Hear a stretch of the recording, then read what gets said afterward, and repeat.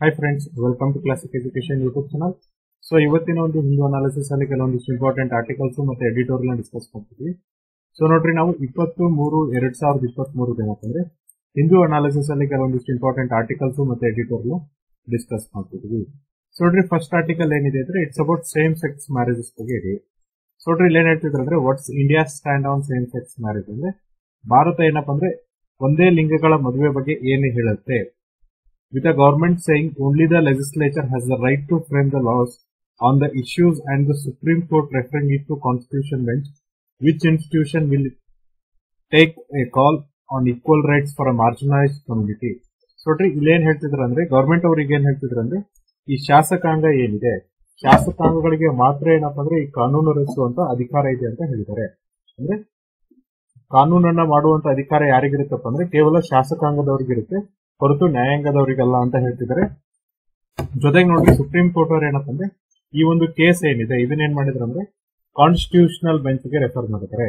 So ನೋಡ್ರಿ ಸಾಂವಿಧಾನಿಕ bench ಅಂತ ನಾವು ಇದನ್ನ ಕನ್ನಡದಲ್ಲಿ ಕರಿತೀವಿ.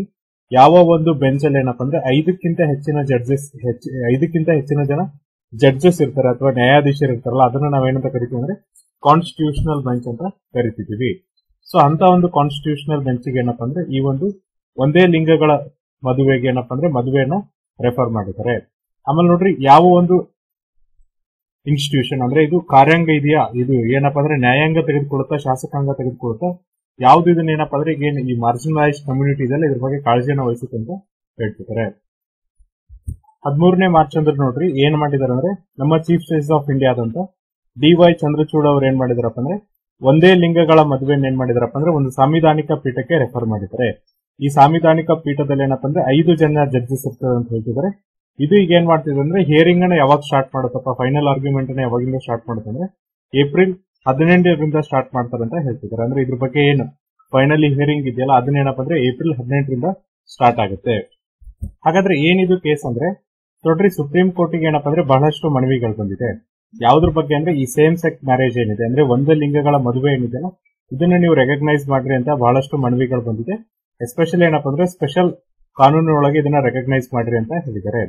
ಸೊ ನೋಡ್ರಿ ಇದೇನಪ್ಪ ಅಂದ್ರೆ ಈ ಒಂದೇ ಲಿಂಗಗಳಿರುವಂತ ಇಬ್ರು ಪಾರ್ಟ್ನರ್ಸ್ ಏನ್ ಮಾಡಿದಾರೆ ಅಂದ್ರೆ ಈ ಸೇಮ್ ಸೆಕ್ಸ್ ಮ್ಯಾರೇಜ್ ಅಥವಾ ಒಂದೇ ಲಿಂಗಗಳ ಮದುವೆ ಇಲ್ಲದೆ ಇರೋದ್ರಿಂದ ಅವ್ರು ಏನ್ ಮಾಡಿದಾರಪ್ಪ ಅಂದ್ರೆ ಇದು ಏನ್ LGBTQIA ಇದೆಯಲ್ಲ IA+ ಈ ಕಮ್ಯುನಿಟಿಗೆ ನೀವೇನಪ್ಪ ಅಂದ್ರೆ ಅವ್ರಿಗಿರುವಂತ ಡಿಗ್ನಿಟಿ ಮತ್ತೆ ಸೆಲ್ಫ್ ಫುಲ್ಫಿಲ್ಮೆಂಟ್ ಅನ್ನ ಮಾಡ್ತಾ ಇಲ್ಲ. ಅಂದ್ರೆ ಆ ಒಂದು ಕಮ್ಯುನಿಟಿಗೆ ನೀವೇನಪ್ಪ ಅಂದ್ರೆ ಕೊಡ್ಬೇಕಾದಂತ ಗೌರವವನ್ನು ಕೊಡ್ತಿಲ್ಲ ಮತ್ತೆ ಸೆಲ್ಫ್ ಫುಲ್ಫಿಲ್ಮೆಂಟ್ ಮಾಡ್ತಾ ಇಲ್ಲ ಅಂತ ಹೇಳ್ತಿದ್ದಾರೆ. ನೋಡ್ರಿ ಇಲ್ಲಿ LGBTQIA ಅಂದ್ರೆ ಲೆಸ್ಬಿಯನ್, ಗೇ, ಬೈಸೆಕ್ಸುವಲ್, ಟ್ರಾನ್ಸ್ಜೆಂಡರ್, ಕ್ಯೂರ್, ಇಂಟರ್ಸೆಕ್ಸ್ ಮತ್ತೆ ಅಸೆಕ್ಸುವಲ್ ಕಪಲ್ಸ್ ಏನಪ್ಪಾ ಅಂದ್ರೆ ನೀವು ಏನ್ ಗೌರವ ಒದಗಿಸಬೇಕಿತ್ತಲ್ಲ ಆ ಗೌರವವನ್ನು ಒದಗಿಸ್ತಾ ಇಲ್ಲ ಅಂತ ಹೇಳ್ತಿದ್ದಾರೆ. ಆಮೇಲೆ ನೋಡ್ರಿ ಈ ಮನವಿದಾರರು ಅಥವಾ ಅರ್ಜಿದಾರರು ಏನ್ ಆರ್ಗ್ಯೂ ಮಾಡ್ತಿದ್ರು ಅಂದ್ರೆ ಈಗ ನೋಡ್ರಿ ಯಾರಿಗೆ ಏನಪ್ಪಾ ಅಂದ್ರೆ ಅವರ ಪರ್ಸನಲ್ ಲಾ ಒಳಗಡೆ ಅಂದ್ರೆ ಹಿಂದೂಸ್ ಆಗಿದ್ರೆ ಹಿಂದೂಸ್ ಪರ್ಸನಲ್ ಲಾ ಒಳಗಡೆ ಮದುವೆ ಆಗ್ತಾರೆ, ಮುಸ್ಲಿಮ್ಸ್ ಆಗಿದ್ರೆ ಮುಸ್ಲಿಂ ಪರ್ಸನಲ್ ಲಾ, ಕ್ರಿಶ್ಚಿಯನ್ಸ್ ಆಗಿದ್ರೆ ಕ್ರಿಶ್ಚಿಯನ್ ಪರ್ಸನಲ್ ಲಾ ಒಳಗೆ ಏನ್ ಮದುವೆ ಆಗ್ತಾರಲ್ಲ ಯಾರು ಅಂತ ಪರ್ಸನಲ್ ಲಾ ಒಳಗೆ ಮದುವೆ ಆಗಲ್ಲ ಅಂತ ಕಪಲ್ಗೋಸ್ಕರ ಏನಪ್ಪಾ ಅಂದ್ರೆ ನೀವು ಒಂದು ಮ್ಯಾರೇಜ್ ಆಕ್ಟ್ ಅನ್ನ ಮಾಡಿದ್ರೆ ಎಸ್ಪೆಷಲಿ ಏನಪ್ಪಾ ಅಂದ್ರೆ ಸ್ಪೆಷಲ್ ಮ್ಯಾರೇಜ್ ಆಕ್ಟ್ 1954 ಅನ್ನ ಏನಪ್ಪಾ ಅಂದ್ರೆ ಯಾವ ಒಂದು ಕಪಲ್ಗಳು ಏನಪ್ಪಾ ಅಂದ್ರೆ ಯಾವುದೇ ಒಂದು ಪರ್ಸನಲ್ ಒಳಗೆ ಮದುವೆ ಆಗಲ್ಲ ಅಂತವರ ರೆಕಗ್ನೈಸೇಷನ್ಗೋಸ್ಕರ ಏನಪ್ಪಾ ಅಂದ್ರೆ ಸ್ಪೆಷಲ್ ಮ್ಯಾರೇಜ್ ಆಕ್ಟ್ 1954 ಅನ್ನ ತಗೊಂಡ್ಬಂದಿದ್ರೆ ಇದ್ರೊಳಗೆ ಇದನ್ನ ರೆಕಗ್ನೈಸ್ ಮಾಡ್ರಿ ಅಂತ ಹೇಳ್ತಿದ್ದಾರೆ. ಜೊತೆಗೆ ನೋಡ್ರಿ ಅವ್ರು ಏನ್ ಹೇಳ್ತಿದಾರೆ ಅಂದ್ರೆ ಯಾರು ಪರ್ಸನಲ್ ಒಳಗೆ ಮದುವೆ ಆಗಲ್ಲ ಅಂತವ್ರಿಗೆ ನೀವು ಅಟ್ಲೀಸ್ಟ್ ಸ್ಪೆಷಲ್ ಮ್ಯಾರೇಜ್ ಆಕ್ಟ್ 1954 ಒಳಗೆ ಏನ್ ರೆಕಗ್ನೈಸೇಷನ್ ಕೊಡ್ತಿಲ್ಲ ಅದೇ ರೆಕಗ್ನೈಸೇಷನ್ ಏನ್ ಮಾಡ್ರಿ ಅಂದ್ರೆ LGBTQI+ ಕಮ್ಯುನಿಟಿಗೂ ಸಹ ಕೊಡ್ರಿ ಅಂತ ಹೇಳ್ತಾರೆ. ಜೊತೆಗೆ ನೋಡ್ರಿ ಈಗ ಏನ್ ಹೇಳ್ತಿದಾರೆ ಅಂದ್ರೆ ಪರ್ಸನಲ್ ಒಳಗಾಗ್ಲಿ ಬೇರೆ ಕಡೆ ಆಗ್ಲಿ ಏನಪ್ಪಾ ಅಂದ್ರೆ ಈ ಒಂದು ಮದುವೆ ಏನಿದೆ ಎಸ್ಪೆಷಲಿ ಸ್ಪೆಷಲ್ ಮ್ಯಾರೇಜ್ ಆಕ್ಟ್ ಒಳಗೆ ಏನ್ ಮದುವೆ ಇದೆಯಲ್ಲ ಅದನ್ನ ನೀವೇನ್ ಮಾಡ್ಬೇಕಂದ್ರೆ ಜನರಲ್ ನ್ಯೂಟ್ರಲ್ ಮಾಡಬೇಕು. ಇಲ್ಲಿ ಏನಪ್ಪಾ ಅಂದ್ರೆ ಮದುವೆ ಅಂತ ಬಂದ ತಕ್ಷಣ ಗಂಡು ಹೆಣ್ಣು ಅಂತ ಏನ್ ಬರಲ್ಲ ಇದರ ಬದಲಾಗಿ ನೀವೇನಪ್ಪಾ ಅಂದ್ರೆ ಇದನ್ನ ಏನ್ ಮಾಡ್ಬೇಕಂದ್ರೆ ಜನರಲ್ ನ್ಯೂಟ್ರಲ್ ಮಾಡ್ಬೇಕಂತ ಕೋರಿಕೆನ ಮಾಡಿದ್ದಾರೆ. ಈಗ ನೋಡ್ರಿ ನೀವು ಅಂಡರ್ಸ್ಟ್ಯಾಂಡ್ ಮಾಡ್ಕೋಬೇಕಾಗಿದ್ದು ಅಂದ್ರೆ ಯಾಕೆ ಈ ಕಮ್ಯುನಿಟಿ ಅವ್ರು ಏನಪ್ಪಾ ಅಂದ್ರೆ ಈ ಹಕ್ಕುಗಳನ್ನ ಕೇಳ್ತಾ ಇದ್ದಾರೆ. ಎಸ್ಪೆಷಲಿ ನೀವು ಹೇಳ್ಬೋದು ಲಿವಿಂಗ್ ಟುಗೆದರ್ ಆರಾಮಾಗೆ ಇರ್ಬೋದು. ಯಾಕೆ ಇವರು ಈ ಹಕ್ಕುಗಳನ್ನ ಕೇಳ್ತಾ ಇದಾರೆ ಅಂದ್ರೆ ನೋಡ್ರಿ ಇವನ್ LGBTQ ಕಪಲ್ಸ್ ಏನ್ ಮಾಡ್ಬೋದಪ್ಪ ಅಂದ್ರೆ ಲೀಗಲ್ ಆಗಿ ಲಿವಿಂಗ್ ಟುಗೆದರ್ ಇರ್ಬೋದು. ಬಟ್ ಅವ್ರಿಗೆ ಏನಪ್ಪಾ ಅಂದ್ರೆ ಮದುವೆ ಆದಂತ ಜೋಡಿಗಳಿಗೆ ಏನ್ ಲೀಗಲ್ ರೈಟ್ ಸಿಗುತ್ತಲ್ಲ ಆ ಲೀಗಲ್ ರೈಟ್ ಸಿಗಲ್ಲ ಅಂತ ಹೇಳ್ತಿದ್ರೆ. ಎಸ್ಪೆಷಲಿ ಯಾವ್ದಪ್ಪ ಅಂದ್ರೆ ಈಗ ನೋಡ್ರಿ LGBTIQ ಕಪಲ್ಸ್ ಏನ್ ಮಾಡಕ್ಕಾಗಲ್ಲ ಅಂದ್ರೆ ಜೋಡಿಗಳು ಏನ್ ಮಾಡಕ್ಕಾಗಲ್ಲ ಅಂದ್ರೆ ಮಕ್ಕಳನ್ನ ದತ್ತು ಪಡೆಯಕ್ಕಾಗಲ್ಲ. ಜೊತೆಗೆ ಏನಪ್ಪಾ ಅಂದ್ರೆ ಈ ಬಾಡಿಗೆ ತಾಯಿಯ ಮೂಲಕ ಏನಪ್ಪಾ ಅಂದ್ರೆ ಮಗುವನ್ನ ಪಡೆಯಕ್ಕಾಗಲ್ಲ. ಎಸ್ಪೆಷಲಿ ಸರೋಗೆಸಿಯ ಮೂಲಕ ಏನಪ್ಪಾ ಅಂದ್ರೆ ಮಕ್ಕಳನ್ನ ಪಡೆಯಕ್ಕಾಗಲ್ಲ.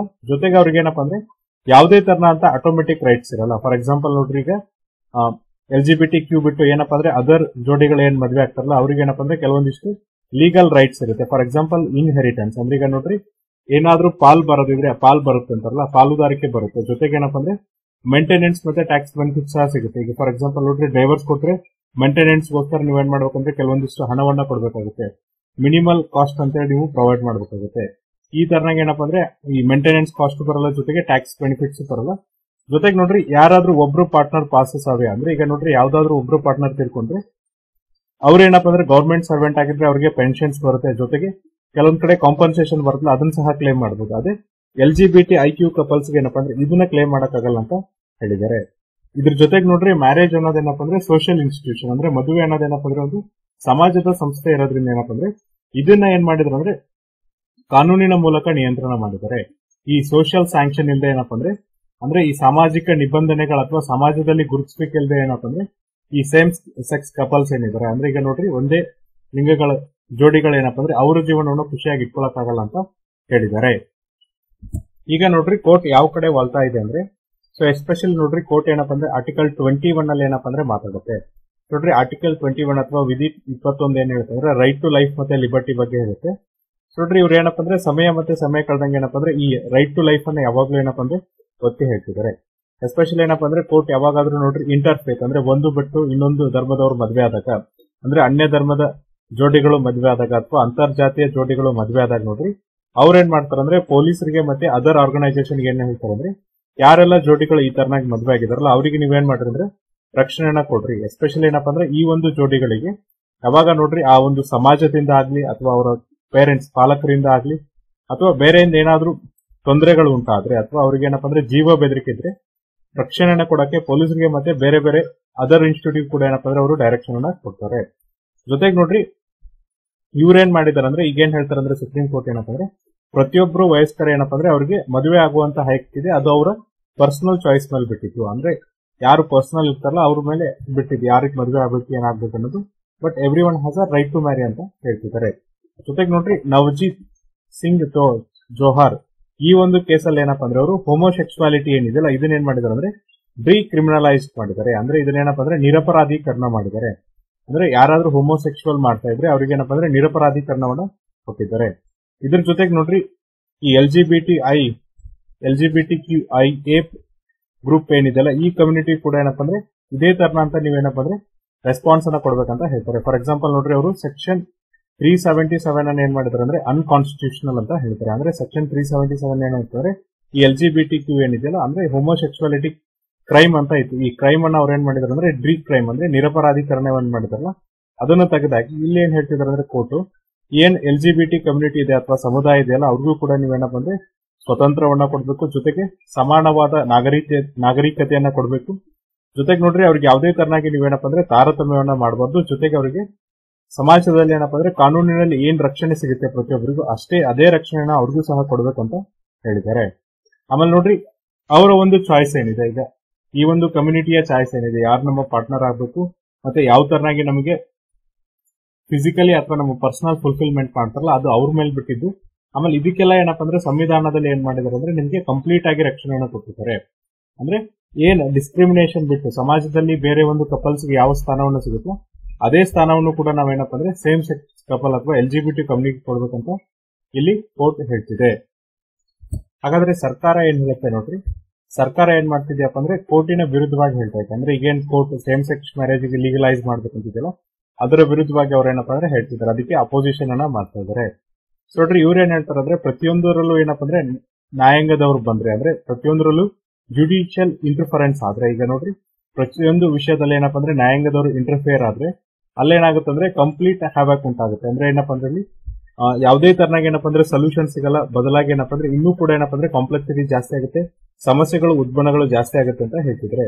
ಎಸ್ಪೆಷಲಿ ಏನಪ್ಪ ಅಂದ್ರೆ ಪರ್ಸನಲ್ ಲಾಸ್ ಏನಿದೆ ಅಲ್ಲಿ ಇಲ್ಲ ಆಲ್ರೆಡಿ ಏನಪ್ಪ ಅಂದ್ರೆ ಡೆಲಿಕೇಟ್ ಬ್ಯಾಲೆನ್ಸ್ ಅನ್ನ ಮಾಡಿದ್ವಿ. ಅಂದ್ರೆ ಈಗ ಒಂದು ಬ್ಯಾಲೆನ್ಸ್ ರೇಲ್ ಹೋಗ್ತಿದೆ, ಅಲ್ಲಿ ನೀವೇನಾದ್ರೂ ಇಂಟರ್ಫಿಯರ್ ಆದ್ರೆ ಅಲ್ಲಿ ಇನ್ನೂ ಸಮಸ್ಯೆಗಳು ಇನ್ನೂ ಜಾಸ್ತಿ ಆಗುತ್ತೆ ಅಂತ ಹೇಳ್ತಿದ್ದಾರೆ. ಇಲ್ಲಿ ನೋಡ್ರಿ ಕೌಂಟರ್ ಅಫಿಡೇವಿಟ್ ಅಂದ್ರೆ ಈಗೇನು ಸರ್ಕಾರ ರೆಸ್ಪಾನ್ಸ್ ಕೊಡ್ಬೇಕಲ್ಲ, ಈ ರೆಸ್ಪಾನ್ಸ್ ಕೊಡ್ಬೇಕಾದ್ರೆ ಅವ್ರೇನ್ ಹೇಳಿದ್ರು ಅಂದ್ರೆ ಸರ್ಕಾರದವ್ರು ಏನ್ ಹೇಳ್ತಿದ್ರು ಅಂದ್ರೆ ನೋಡ್ರಿ ಸೆಕ್ಷನ್ 377 ನೀವು ನಿರಪರಾಧೀಕರಣ ಮಾಡಿದ್ರೆ ಇದು ಏನಾಗಲ್ಲ ಅಂದ್ರೆ ಸೇಮ್ ಸೆಕ್ಸ್ ಮ್ಯಾರೇಜ್ ಗೆ ನಾವು ರೆಕಗ್ನೈಸೇಷನ್ ಕೊಟ್ಟಿದೀವಿ ಅಥವಾ ಒಪ್ಪಿಗೆಯನ್ನು ಕೊಟ್ಟಿದೀವಿ ಅಂತ ಹೇಳಕ್ಕಾಗಲ್ಲ. ಅಂದ್ರೆ ನೋಡ್ರಿ ಸೆಕ್ಷನ್ 377 ಅವರೇನು ನಿರಪರಾಧೀಕರಣ ಮಾಡಿದ್ರಲ್ಲ, ಇದರಿಂದ ಒಂದೇ ಲಿಂಗಗಳ ಮದುವೆಗೆ ನಾವು ಸಮ್ಮತಿಯನ್ನ ಸೂಚಿಸಲಾಗಿದೆ ತಿಳ್ಕೊಬೇಡ್ರಿ ಅಂತ ಹೇಳಿದ್ದಾರೆ. ಜೊತೆಗೆ ನೋಡ್ರಿ KS ಪುಟ್ಟಸ್ವಾಮಿ ವರ್ಡಿಕ್ಟ್ ಬಂದಾಗ, KS ಪುಟ್ಟಸ್ವಾಮಿ ವರ್ಡಿಕ್ಟ್ ಅಲ್ಲಿ ಏನ್ ಹೇಳ್ತಾರೆ ಅಂದ್ರೆ right to privacy is a fundamental right ಅಂತ ಹೇಳ್ತಾರೆ. ಅಂದ್ರೆ ಈ ಒಂದು ಪ್ರೈವಸಿಯ ಹಕ್ಕು ಏನಪ್ಪ ಅಂದ್ರೆ ಮೂಲಭೂತ ಹಕ್ಕು ಅಂತ ಹೇಳ್ತಾರೆ. ಇದಾದ್ಮೇಲೆ ನೋಡ್ರಿ ನವಜೀತ್ ಸಿಂಗ್ ಜೋಹಾರ್ ಕೇಸ್ ಬಂದಾಗ ಏನಪ್ಪ ಅಂದ್ರೆ ಹೋಮೋಸೆಕ್ಸುವಾಲಿಟಿನ ಅವ್ರು ಏನ್ ಮಾಡ್ತಾರೆ ಅಂದ್ರೆ ಡಿಕ್ರಿಮಿನಲೈಸ್ ಮಾಡ್ತಾರೆ. ಅಂದ್ರೆ ಯಾರಾದ್ರೂ ಒಂದೇ ಲಿಂಗಗಳ ಒಂದು ಸೆಕ್ಸ್ ಅನ್ನ ಮಾಡ್ತಿದ್ರೆ ಅವ್ರಿಗೆ ಏನ್ ಮಾಡ್ತಾರಪ್ಪ ಅಂದ್ರೆ ಡಿಕ್ರಿಮಿನಲೈಸ್, ಅಂದ್ರೆ ಯಾವುದೇ ತರನಾಗಿ ಅಪರಾಧವನ್ನ ಮಾಡಲ್ಲ, ನಿರಪರಾಧೀಕರಣವನ್ನ ಮಾಡ್ತಾರೆ. ಅದೇ ತರ ನೋಡ್ರಿ ಈಗ ಏನಾಗಿದೆ ಅಂದ್ರೆ ಸೇಮ್ ಸೆಕ್ಸ್ ಕಪಲ್ ಗೆ ಏನಪ್ಪ ಅಂದ್ರೆ ಲೀಗಲ್ ರೆಕಗ್ನೈಸೇಷನ್ ಇರ್ತಿದ್ವಿ, ಅದಕ್ಕೋಸ್ಕರ ಸರ್ಕಾರ ಏನ್ ರೆಕಗ್ನೈಸೇಷನ್ ಕೊಡ್ತಾ ಇರಲ್ಲ, ಅದಕ್ಕೋಸ್ಕರ ಅವ್ರು ಏನ್ ಮಾಡ್ತಿದ್ರು ಅಂದ್ರೆ ಸುಪ್ರೀಂ ಕೋರ್ಟಿನ ಮೊರೆ ಹೋಗ್ತಿದ್ದಾರೆ. ನೀವೇ ನಮಗೆ ಏನಪ್ಪ ಅಂದ್ರೆ ಸರ್ಕಾರಕ್ಕೆ ಹೇಳಿ ನಮಗೆ ಲೀಗಲ್ ಸ್ಟೇಟಸ್ ಅನ್ನ ಕೊಡಿಸ್ಬೇಕಂತ ಅವರು ಸರ್ಕಾರಕ್ಕೆ ಮೊರೆಯನ್ನ ಹೋಗಿದ್ದಾರೆ. ಆಮೇಲೆ ನೋಡ್ರಿ ಸರ್ಕಾರ ತನ್ನ ಅಫಿಡವಿಟ್ ಅಲ್ಲಿ ಮುಂದುವರೆದು ಏನ್ ಹೇಳಿದೆ ಅಂದ್ರೆ ಈ ಮ್ಯಾರೇಜ್ ಅನ್ನೋದೇನಿದೆಯಲ್ಲ ಇದೇನಪ್ಪ ಅಂದ್ರೆ ನೆಸೆಸರಿಲಿ ಮತ್ತೆ ಇನ್ಎವಿಟೇಬಲ್ ಏನಪ್ಪ ಅಂದ್ರೆ union between two persons. Especially ಏನಪ್ಪ ಅಂದ್ರೆ ಮದುವೆ ಅಂದ್ರೆ ಏನಂದ್ರೆ ಇದು ಎರಡು ವ್ಯಕ್ತಿಗಳ ಮಧ್ಯೆ ಇರುವಂತಹ ಒಂದು ಸಂಬಂಧ, ಎಸ್ಪೆಷಲಿ ಅದೇನಪ್ಪ ಅಂದ್ರೆ ಅಪೋಸಿಟ್ ಸೆಕ್ಸ್ ಅಂದ್ರೆ ಈ ವಿರುದ್ಧ ಲಿಂಗಗಳ ಮಧ್ಯೆ ಇರುವಂತಹ ಒಂದು ಏನಪ್ಪ ಅಂದ್ರೆ ಒಂದು ಯೂನಿಯನ್ ಆಗಿದೆ ಅಂತ ಅವರು ಹೇಳ್ತಿದ್ದಾರೆ. ಸೊ ನೋಡ್ರಿ ಈ ಡೆಫಿನೇಷನ್ಸ್ ಅನ್ನೋದೇನಪ್ಪ ಅಂದ್ರೆ ಸಾಮಾಜಿಕವಾಗಿ ಆಮೇಲೆ ಸಾಂಸ್ಕೃತಿಕವಾಗಿ ಲೀಗಲ್ ಆಗಿ ವ್ಯಾಲಿಡ್ ಇದೆ ಅಂತ ಹೇಳ್ತಿದ್ದಾರೆ. ಜೊತೆಗೆ ನೋಡ್ರಿ ಇದಕ್ಕೇನಾದ್ರೂ ನೀವು ಜುಡಿಷಿಯಲ್ ಇಂಟರ್ಪ್ರಿಟೇಷನ್ಸ್ ಮೂಲಕ ಏನಾದ್ರೂ ಚೂರೇ ಡಿಸ್ಟರ್ಬ್ ಮಾಡಿದ್ರು ಕೂಡ ಏನಾಗುತ್ತೆ ಅಂದ್ರೆ ಮ್ಯಾರೇಜ್ ಸಿಸ್ಟಮ್ ಅನ್ನ ಹಾಳಾಗುತ್ತೆ ಅಂತ ಹೇಳ್ತಿದ್ದಾರೆ. ಆಮೇಲೆ ನೋಡ್ರಿ ಅವ್ರೇನ್ ಹೇಳ್ತಿದಾರೆ ಅಂದ್ರೆ ಈಗೇನು ಸೆಕ್ಷನ್ 377 ಅನ್ನ ನಾವು ಡಿಕ್ರಿಮಿನಲೈಸೇಷನ್ ಮಾಡಿದ್ರ ಅಂದ್ರೆ ಸೆಕ್ಷನ್ 377 ನೀವೇನ್ ನಿರಪರಾಧೀಕರಣ ಮಾಡಿದ್ರ ಇಂಡಿಯನ್ ಪೀನಲ್ ಕೋಡ್ ಒಳಗಡೆ, ಅದರಿಂದ ಏನಪ್ಪ ಅಂದ್ರೆ ಸೇಮ್ ಸೆಕ್ಸ್ ಮ್ಯಾರೇಜ್ ಗೆ ಲೀಗಲ್ ರೈಟ್ ಸಿಗುತ್ತೆ ಅಥವಾ ಲೀಗಲ್ ರೆಕಗ್ನೈಸೇಷನ್ ಸಿಗುತ್ತೆ ಅಂತ ತಿಳ್ಕೊಬೇಡ್ರಿ. ಆಮೇಲೆ ಇದನ್ನೇನಪ್ಪ ಅಂದ್ರೆ ಈ ಒಂದು ಮೂಲಭೂತ ಹಕ್ಕಂತನೂ ಕೂಡ ಕನ್ಸಿಡರ್ ಮಾಡ್ಬೇಡ್ರಿ ಅಂತ ಹೇಳಿದ್ದಾರೆ. ಜೊತೆಗೆ ನೋಡ್ರಿ ಇಲ್ಲಿ ಪಾರ್ಲಿಮೆಂಟ್ ಅಂದ್ರೆ ಇಲ್ಲಿ ಸರ್ಕಾರ ಏನ್ ಹೇಳ್ತಿದೆ ಅಂದ್ರೆ ಸಂಸತ್ತಿಗೆ ಕೆಲವೊಂದಿಷ್ಟು ಅಧಿಕಾರಗಳಿದೆ. ಎಸ್ಪೆಷಲಿ ಯಾವೆಲ್ಲ ಅಧಿಕಾರಗಳಿದೆಯಪ್ಪ ಅಂದ್ರೆ ಈಗ ಮದುವೆ ಮೇಲಿನ ಯಾವ್ಯಾವೆಲ್ಲ ಕಾನೂನುಗಳನ್ನ ಮಾಡ್ಬೇಕನ್ನೋ ಅಧಿಕಾರ ಏನಪ್ಪ ಅಂದ್ರೆ ಸಂಸತ್ತಿಗಿದೆ. ಅದನ್ನ ಅವ್ರು ಏನ್ ಮಾಡ್ತಾರೆ ಅಂದ್ರೆ ಪರ್ಸನಲ್ ಲಾ, ಅಂದ್ರೆ ಈಗ ನೋಡ್ರಿ ನಮ್ಮ ದೇಶದಲ್ಲಿ ಏನಪ್ಪ ಅಂದ್ರೆ ವೈವಿಧ್ಯಮಯವಾದ ದೇಶದ ಆಗಿರೋದ್ರಿಂದ ಬೇರೆ ಬೇರೆ ಧರ್ಮದಲ್ಲಿ ಬೇರೆ ಬೇರೆ ತನ್ನ ಅಂತ ಪರ್ಸನಲ್ ಲಾಸ್ ಏನಿದೆಯಲ್ಲ ಆ ಪರ್ಸನಲ್ ಲಾಗಳ ಮೇಲೆ ಏನ್ ಮಾಡ್ತಾರೆ ಅಂದ್ರೆ ಪರ್ಸನಲ್ ಕಾನೂನುಗಳ ಮೇಲೆ ಏನ್ ಮಾಡ್ತಾರಪ್ಪ ಅಂದ್ರೆ ಈ ಒಂದು ಮದುವೆಯ ಕಾನೂನುಗಳನ್ನ ರಚನೆ ಮಾಡ್ತಾರೆ ಅಂತ ಹೇಳ್ತಿದ್ದಾರೆ. ಅವುಗಳನ್ನೇನಪ್ಪ ಅಂದ್ರೆ ಆಯಾ ಧರ್ಮದ ಅಥವಾ ಆಯಾ ಕಮ್ಯುನಿಟಿಗೆ ರಿಲಿಜಿಯಸ್ ಕಸ್ಟಮ್ಸ್, ಅಂದ್ರೆ ಈಗ ನೋಡ್ರಿ ಪ್ರತಿಯೊಂದು ಕಡೆ ಏನಪ್ಪ ಅಂದ್ರೆ ಸಂಪ್ರದಾಯ ಅಂತ ಇರುತ್ತೆ, ಆ ಸಂಪ್ರದಾಯದ ಮೇಲೆ ಏನ್ ಮಾಡಿರ್ತಾರೆ ಅಂದ್ರೆ ಪರ್ಸನಲ್ ಲಾಸ್ ಅನ್ನ ಫ್ರೇಮ್ ಮಾಡಿರ್ತಾರೆ ಅಂತ ಹೇಳ್ತಾರೆ. ಸೊ ನೋಡ್ರಿ ಹಾಗಾಗಿ ಇಲ್ಲಿ ಏನಪ್ಪ ಅಂದ್ರೆ ಮದುವೆ ಅನ್ನೋದನ್ನ ಎಲ್ಲಿ ರೆಕಗ್ನೈಸ್ ಮಾಡ್ತಾರೆ ಅಂದ್ರೆ ಒಂದು ಮನುಷ್ಯ ಅಂದ್ರೆ ಒಬ್ಬ ಗಂಡು ಮತ್ತೆ ಹೆಣ್ಣಿನ ಮಧ್ಯೆ ಆಗಿದ್ದನ್ನ ಮಾತ್ರ ಅವ್ರೇನಂತ ರೆಕಗ್ನೈಸ್ ಮಾಡ್ತಾರೆ ಅಂದ್ರೆ ಮದುವೆ ಅಂತ ರೆಕಗ್ನೈಸ್ ಮಾಡ್ತಾರೆ, ಹೊರತಾಗಿ ಒಂದೇ ಲಿಂಗಗಳನ್ನ ಯಾವತ್ತೂ ಕೂಡ ಏನಪ್ಪ ಅಂದ್ರೆ ಮದುವೆ ಅಂತ ರೆಕಗ್ನೈಸ್ ಮಾಡಲ್ಲ ಅಂತ ಹೇಳ್ತಿದ್ದಾರೆ. ಇದ್ರ ಜೊತೆಗೆ ನೋಡ್ರಿ ಇನ್ ಕೇಸ್ ನೀವೇನಾದ್ರೂ ಕೋರ್ಟ್ ಅವ್ರಿಗೆ ಇಂಟರ್ಪ್ರಿಟೇಷನ್ ಮಾಡಿ, ಅಂದ್ರೆ ಈಗ ನೋಡ್ರಿ ನ್ಯಾಯಾಂಗದವ್ರು ಏನಪ್ಪ ಅಂದ್ರೆ ಇದಕ್ಕೊಂದು ಇಂಟರ್ಪ್ರಿಟೇಷನ್ ಮಾಡಿ ಏನಾದ್ರೂ ಅದಕ್ಕೆ ತಿದ್ದುಪಡಿಯನ್ನ ತಂದ್ರೆ ಇದಾದ್ಮೇಲೂ ಕೂಡ ಏನಪ್ಪ ಅಂದ್ರೆ ಪಾರ್ಲಿಮೆಂಟ್ ಅಥವಾ ಸಂಸತ್ತಿಗೆ ಒಂದು ಅಧಿಕಾರ ಇರುತ್ತೆ. ಆ ಒಂದು ಜಜ್ಮೆಂಟ್ ಅನ್ನ ಏನಪ್ಪ ಅಂದ್ರೆ ಸಂವಿಧಾನ ತಿದ್ದುಪಡಿಯ ಮೂಲಕ ಏನಪ್ಪ ಅಂದ್ರೆ ಮತ್ತೆ ಯಾವ ತರನಾಗಿತ್ತು ಅದೇ ತರನ ರಿಸ್ಟೋರ್ ಮಾಡಕ್ ಏನಪ್ಪ ಅಂದ್ರೆ ಅಧಿಕಾರ ಯಾರಿಗಿರುತ್ತೆ ಅಂದ್ರೆ ಸಂಸತ್ತಿಗಿರುತ್ತಂತೆ. ಸರ್ಕಾರ ಏನ್ ಮಾಡಿದೆಪ್ಪ ಅಂದ್ರೆ ರೆಸ್ಪಾನ್ಸ್ ಅನ್ನ ಮಾಡಿದೆ. ಹಾಗಾದ್ರೆ ನೋಡ್ರಿ ಇಲ್ಲೇನಪ್ಪ ಅಂದ್ರೆ ಸರ್ಕಾರದವರು ನ್ಯಾಯಾಂಗದವ್ರು ಏನಪ್ಪ ಅಂದ್ರೆ ಬೇರೆ ಬೇರೆ ಕಡೆ ಇದಾರೆ ಅಂದ್ರೆ ಸೊ ಇಲ್ಲಿ ಏನಾಗ್ತಿದೆ ಅಂದ್ರೆ ನೋಡ್ರಿ ಸರ್ಕಾರ ಒಂದು ಕಡೆ ಒಲವನ್ನ ತೋರಿಸಿದ್ರೆ ನ್ಯಾಯಾಂಗ ಏನಪ್ಪ ಅಂದ್ರೆ ಇನ್ನೊಂದ್ ಕಡೆ ಒಲವನ್ನ ತೋರಿಸ್ತಾ ಇದೆ. ಎಸ್ಪೆಷಲಿ ಸರ್ಕಾರದವ್ರು ಏನ್ ಹೇಳ್ತಾ ಇದಾರೆ ಅಂದ್ರೆ ಮದುವೆ ಅನ್ನೋದು ಏನಾದ್ರೂ ಇದೆ ಅದೇನಾಗಬೇಕಪ್ಪ ಅಂದ್ರೆ ಮೇಲ್ ಮತ್ತೆ ಫಿಮೇಲ್ ಮದುವೆ, ಅಂದ್ರೆ ಪುರುಷ ಮತ್ತೆ ಮಹಿಳೆ ಮಧ್ಯೆ ಮಾತ್ರ ಮದುವೆ ಆಗಬೇಕು. ಅದು ಬದಲಾಗಿ ಏನಪ್ಪ ಅಂದ್ರೆ ಸೇಮ್ ಸೆಕ್ಸ್ ಕಪಲ್ಸ್ ಅಂದ್ರೆ ಒಂದೇ ಲಿಂಗಗಳ ಮಧ್ಯೆ ಏನಪ್ಪ ಅಂದ್ರೆ ಮದುವೆ ಆಗಕ್ಕಾಗಲ್ಲ ಅಂತ ಹೇಳಿದ್ದಾರೆ. ಆದ್ರೆ ನೋಡ್ರಿ ಇಲ್ಲಿ ಈ ಒಂದು ನ್ಯಾಯಾಂಗ ಏನ್ ಹೇಳ್ತಾ ಇದೆ ಅಂದ್ರೆ ಇವ್ರು ಏನ್ ಮಾಡ್ತಿದ್ರು ಅಂದ್ರೆ ಯಾವ ತರನಾಗಿ ಸಂವಿಧಾನ ಚೇಂಜ್ ಆಗ್ತಿದೆಯಲ್ಲ ಅದ್ರ ತಕ್ಕಾಗಿ ಏನ್ ಮಾಡ್ತಿದ್ದಾರೆ ಅಂದ್ರೆ ಕಾನೂನುಗಳನ್ನು ಕೂಡ ಚೇಂಜ್ ಮಾಡ್ತಾ ಇದ್ದಾರೆ. ಫಾರ್ ಎಕ್ಸಾಂಪಲ್ ಇಲ್ಲಿ ಏನ್ ಹೇಳ್ತಿದ್ರು ಅಂದ್ರೆ ಲೀಗಲ್ ರೈಟ್ಸ್, ಫಾರ್ ಎಕ್ಸಾಂಪಲ್ ನೋಡ್ರಿ 2017 ಅಲ್ಲಿ ಏನಪ್ಪ ಅಂದ್ರೆ ರೈಟ್ ಟು ಪ್ರೈವಸಿ ಬಂತು, 2018 ಅಲ್ಲಿ ಏನಪ್ಪ ಅಂದ್ರೆ ಈ ಹೋಮೋಸೆಕ್ಸುವಾಲಿಟಿ ಅಥವಾ ಸೆಕ್ಷನ್ 377 ಅನ್ನು ಅವ್ರು ಏನ್ ಮಾಡಿದ್ರು ಅಂದ್ರೆ ಅಸಂವಿಧಾನಿಕ ಅಥವಾ ಅದನ್ನೇನಪ್ಪ ಅಂದ್ರೆ ನಿರಪರಾಧೀಕರಣ ಮಾಡಿದ್ರಲ್ಲ. ಹಾಗಾಗಿ ಇಂಡಿವಿಜುವಲ್ ರೈಟ್ಸ್ ಏನಿದೆ ಈಗ ನೋಡ್ರಿ ಪ್ರತಿಯೊಬ್ಬರಿಗೂ ಏನಪ್ಪ ಅಂದ್ರೆ ಅವ್ರದೇ ಆದಂತಹ ಹಕ್ಕುಗಳಿರುತ್ತೆ. ಆ ಹಕ್ಕುಗಳಿಗಾಗಿ ಏನಪ್ಪ ಅಂದ್ರೆ ಇದನ್ನ ಡಿಕ್ರಿಮಿನಲೈಸ್ ಮಾಡಕ್ಕಾಗಲ್ಲ ಅಥವಾ ಅಪರಾಧೀಕರಣ ಮಾಡಕ್ಕಾಗಲ್ಲ ಅಂತ ಅವರು ವಾದ ಮಾಡಿದ್ರೆ ಸರ್ಕಾರ ಏನ್ ಹೇಳ್ತಂದ್ರೆ ಇದು ನೋಡ್ರಿ ಸೋಷಿಯಲ್ ಇಶ್ಯೂಸ್, ಯಾಕಂದ್ರೆ ಇದು ನೋಡ್ರಿ ಸಮಾಜದಲ್ಲಿ ಯಾವ ತರನಾಗಿ ಯೋಚನೆಗಳು ಬರುತ್ತೆ, ಮುಂದೆ ಆಗುವಂತ ಆಗು ಹೋಗುಗಳನ್ನ ಅವರು ಯೋಚನೆ ಮಾಡಿ ಏನ್ ಹೇಳ್ತಿದ್ರು ಅಂದ್ರೆ ಮದುವೆ ಅನ್ನೋದೇನಪ್ಪ ಅಂದ್ರೆ ಪುರುಷ ಮತ್ತೆ ಮಹಿಳೆ ಮಧ್ಯೆ ಇರುವಂತ ಯೂನಿಯನ್ ಅನ್ನ ಮಾತ್ರ ಮದುವೆ ಅಂತ ಕನ್ಸಿಡರ್ ಮಾಡ್ತೀವಿ. ಬದಲಾಗಿ ಏನಪ್ಪ ಅಂದ್ರೆ ಪುರುಷ ಅಥವಾ ಮಹಿಳೆ ಇರುವಂತ ಒಂದು ಯೂನಿಯನ್ ಅನ್ನ ನಾವೇನಪ್ಪ ಅಂದ್ರೆ ಮದುವೆ ಅಂತ ಕನ್ಸಿಡರ್ ಮಾಡಲ್ಲ ಅಂತ ಹೇಳ್ತಿದ್ದಾರೆ. ಹಾಗಾಗಿ ನೋಡ್ರಿ ಇನ್ ಕೇಸ್ ಏನಪ್ಪ ಅಂದ್ರೆ ಈಗ ಏನಾದ್ರೂ ಮಾಡಿ ಏನಪ್ಪ ಅಂದ್ರೆ ಸುಪ್ರೀಂ ಕೋರ್ಟ್ ಅವರು ತಮ್ಮ ಜಜ್ಮೆಂಟ್ ಮೂಲಕ ಜಡ್ಜ್ಮೆಂಟ್ ಅನ್ನು ಪಾಸ್ ಮಾಡಿದ್ರು ಕೂಡ ಏನಪ್ಪಾ ಅಂದ್ರೆ ಸರ್ಕಾರಕ್ಕೆ ಒಂದು ಅಧಿಕಾರ ಇರುತ್ತೆ. ಆ ಒಂದು ನ್ಯಾಯಾಂಗದ ಅಧಿಕಾರ, ಈ ಒಂದು ಶಾಸಕಾಂಗದ ಅಧಿಕಾರದ ಮೂಲಕ ಅವ್ರು ಏನ್ ಮಾಡ್ಬೋದು ಅಂದ್ರೆ ಆ ಕಾನೂನನ್ನು ಕೂಡ ತಿದ್ದುಪಡಿ ಮಾಡುವಂತ ಅಧಿಕಾರ ಅವರಿಗೆ ಇರುತ್ತೆ. ಸೊ ಇದು ಏನಪ್ಪಾ ಅಂದ್ರೆ ಭಾರತದಲ್ಲಿ ಯಾವ ತರನಾಗಿ LGBTQ ಮತ್ತೆ IA ಗ್ರೂಪಿಗೆ ಏನಪ್ಪಾ ಅಂದ್ರೆ ಮದುವೆ ಆಗೋದಕ್ಕೆ ಅವಕಾಶಗಳನ್ನ ಕೊಟ್ಟಿದ್ದಾರೆ ಅನ್ನೋದ್ರ ಬಗ್ಗೆ ಮಾಹಿತಿ. ನೋಡ್ರಿ, ಅದೇ ತರನಾಗಿ ನಮ್ಮ ನೆಕ್ಸ್ಟ್ ಆರ್ಟಿಕಲ್ಸ್ ಯಾವ್ದಿದೆ ಅಂದ್ರೆ moving forward with newer concept of universal health program ಬಗ್ಗೆ ಇಲ್ಲಿ ನಾವು ಡಿಸ್ಕಸ್ ಮಾಡ್ತಿದೀವಿ. ಈಗ ನೋಡ್ರಿ, ಆಥರ್ ಏನ್ ಹೇಳ್ತಿದಾರೆ ಅಂದ್ರೆ ನಾವೇನಾದ್ರೂ ಬಿಲೀವ್ ಮಾಡ್ತಿದ್ವಿ, ಎಸ್ಪೆಷಲಿ ಏನಪ್ಪಾ ಅಂದ್ರೆ ಆರೋಗ್ಯ ಅನ್ನೋದೇನಪ್ಪ ಅಂದ್ರೆ ಪ್ರತಿಯೊಬ್ಬ ಮಾನವನ ಮೂಲಭೂತ ಹಕ್ಕು ಅಥವಾ ಬೇಸಿಕ್ ರೈಟ್ ಅನ್ನೋದನ್ನ ನಾವು ರೆಕಗ್ನೈಸ್ ಮಾಡ್ತಿದ್ವಿ. ಅದು ಎಸ್ಪೆಷಲಿ ಏನಪ್ಪಾ ಅಂದ್ರೆ ಭಾರತದ ಸಂವಿಧಾನದ ಪ್ರಕಾರ. ಯಾಕಂದ್ರೆ ಭಾರತದ ಸಂವಿಧಾನದಲ್ಲಿ ನೋಡ್ರಿ ಆರ್ಟಿಕಲ್ 21 ಏನ್ ಹೇಳುತ್ತಂದ್ರೆ ರೈಟ್ ಟು ಲೈಫ್ ಅಂತ ಹೇಳುತ್ತೆ. ಇದನ್ನ ಬಿಲೀವ್ ಮಾಡ್ತಿದ್ವಿ. ಅಥವಾ ನಾವೀಗ ಏನ್ ಮಾಡ್ತಿದ್ವಿ ಅಂದ್ರೆ ವರ್ಲ್ಡ್ ಹೆಲ್ತ್ ಆರ್ಗನೈಸೇಷನ್ ಅಥವಾ ವಿಶ್ವ ಆರೋಗ್ಯ ಸಂಸ್ಥೆಯವರು ಒಂದು ಡೆಫಿನೇಷನ್ ಕೊಟ್ಟಿದ್ದಾರೆ ಆರೋಗ್ಯದ ಬಗ್ಗೆ. ಏನ್ ಡೆಫಿನೇಷನ್ ಅನ್ನು ಕೊಟ್ಟಿದ್ದಾರಪ್ಪ ಅಂದ್ರೆ ಆರೋಗ್ಯ ಅಂದ್ರೆ ಏನಪ್ಪಾ ಅಂದ್ರೆ ಒಬ್ಬ ವ್ಯಕ್ತಿಯ ಆರೋಗ್ಯ ಯಾವ ತರನಾಗಿರ್ಬೇಕಂದ್ರೆ ಅವನ ಮಾನಸಿಕತೆ ಮತ್ತೆ ಸೋಷಿಯಲ್ ವೆಲ್ಬೀಂಗ್ ಚೆನ್ನಾಗಿರ್ಬೇಕು, ಮತ್ತೆ ಅವನೇನಪ್ಪ ಅಂದ್ರೆ ತುಂಬಾ ಖುಷಿಯಾಗಿರ್ಬೇಕು. ಜೊತೆಗೆ ಏನಪ್ಪಾ ಅಂದ್ರೆ ಫಿಸಿಕಲ್ ಫಿಟ್ನೆಸ್ ಏನಿದೆಯಲ್ಲ ಅದಕ್ಕಿಂತ ಸ್ವಲ್ಪ ದಪ್ಪಗಿರ್ಲಿ ತೆಳ್ಳಗಿದ್ರು ಕೂಡ ನಡೆಯುತ್ತೆ. ಬಟ್ ಏನಪ್ಪಾ ಅಂದ್ರೆ ಅವನಲ್ಲಿ ಯಾವುದೇ ತರನಾಗಿ ಏನಪ್ಪಾ ಅಂದ್ರೆ ರೋಗಗಳ ಇರ್ಲೇಬಾರ್ದು. ಅಂದ್ರೆ ಅವನು ನಿರೋಗಿ ಆಗಿರ್ಬೇಕು. ಜೊತೆಗೆ ಏನಪ್ಪಾ ಅಂದ್ರೆ ಅವನಿಗೆ ಯಾವುದೇ ತರನಾಗಿ ಅಂಗವಿಕಲತೆ ಕಾಡಬಾರ್ದು ಅಥವಾ ಅವನಿಗೆ ಯಾವುದೇ ಅಂಗಗಳ ವಿಕಲತೆ ಕಾಣಬಾರ್ದು ಅಂತ ಹೇಳ್ತಿದ್ದಾರೆ. ಆದ್ರೆ ನೋಡ್ರಿ, ಈ ಒಂದು ಸಿಸ್ಟಮ್ ಅಲ್ಲಿ ಏನಾಗುತ್ತಪ್ಪ ಅಂದ್ರೆ ನಾವು ಯಾವುದೇ ತರನಾಗಿ ಹೆಲ್ತ್ ಡೆಟ್ರಿಮೆಂಟ್ಸ್ ಅನ್ನ ಯೂಸ್ ಮಾಡ್ತಿಲ್ಲ. ಅಂದ್ರೆ ಈಗ ಫಾರ್ ಎಕ್ಸಾಂಪಲ್ ಆರೋಗ್ಯಕರವಾದ ಮನುಷ್ಯ ಅಂದ್ರೆ ಅವನಿಗೆ ಒಂದಿಷ್ಟು ಡಿಟರ್ಮೆಂಟ್ಸ್ ಇರುತ್ತೆ. ಇಷ್ಟು ನೀವು ಅಚೀವ್ ಮಾಡಿದ್ರೆ ಆರೋಗ್ಯವಾದವನು ಅಥವಾ ಹೀಗಿದ್ರೆ ಆರೋಗ್ಯವಾದವನು ಅಂತ ಹೇಳಿ ಕೆಲವೊಂದಿಷ್ಟು ನಾವೇನ್ ಹಾಕಿರ್ತೀವಿ ಅಂದ್ರೆ ರೇಖೆಗಳನ್ನ ಹಾಕಿರ್ತೀವಿ. ಆ ರೇಖೆಗಳ ಇಲ್ಲದೆ ನಾವು ಯಾವ ತರನಾಗಿ ಅಚೀವ್ ಮಾಡಕ್ಕಾಗುತ್ತೆ ಅಂತ ಹೇಳ್ತಿದ್ದಾರೆ. ಜೊತೆಗೆ ನೋಡ್ರಿ, ಈ ತರನಾಗಿ ಬಂದ್ರೆ ನಾವೇನ್ ಮಾಡ್ಬೇಕಪ್ಪ ಅಂದ್ರೆ ಇಂಟರ್ ಸೆಕ್ಟರಲ್ ಕನ್ವರ್ಜೆನ್ಸ್ ಅಂದ್ರೆ ಬೇರೆ ಬೇರೆ ಫೀಲ್ಡ್ ಅನ್ನ ನಾವು ಏನಪ್ಪ ಅಂದ್ರೆ ಒಂದ್ ಕಡೆ ಕನ್ವರ್ಜ್ ಮಾಡ್ಬೇಕಾಗುತ್ತೆ. ಫಾರ್ ಎಕ್ಸಾಂಪಲ್ ನೋಡ್ರಿ, ಮೆಡಿಕಲ್ ಮತ್ತೆ ಹೆಲ್ತ್ ಡಿಪಾರ್ಟ್ಮೆಂಟ್ ನ ಕನ್ವರ್ಜ್ ಮಾಡ್ಬೇಕಾಗುತ್ತೆ. ಮಹಿಳೆಯರು ಮತ್ತೆ ಮಕ್ಕಳ ಡೆವಲಪ್ಮೆಂಟ್ ಏನಿದೆ ಅದನ್ನು ಕನ್ವರ್ಜ್ ಮಾಡ್ಬೇಕಾಗುತ್ತೆ.